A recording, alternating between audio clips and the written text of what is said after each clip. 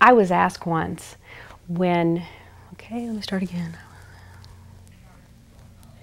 Now take a great big giant deep breath.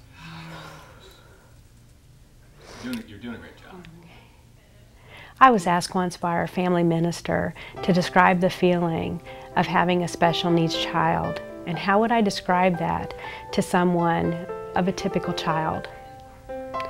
And I remembered a story that I was once told and have read about since by a woman whose name is Mary Pearl Kingsley. She came up with the title, Welcome to Holland. And this is how it goes. You plan for that dream vacation, and you pack your bags, you get all your guidebooks, and you are ready to explore Italy. You get on the plane, and the flight attendant comes on after you land, and she says, welcome to Holland. Holland? Well, I thought I was going to Italy. Where's Italy? This is not what I wanted. And you realize that you're in Holland, and that's where you'll stay.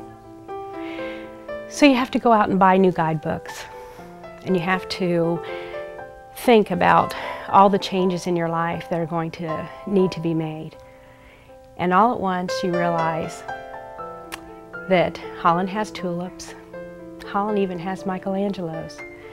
Holland has windmills. And Holland has beautiful things that you never would have seen if you had actually landed in Italy.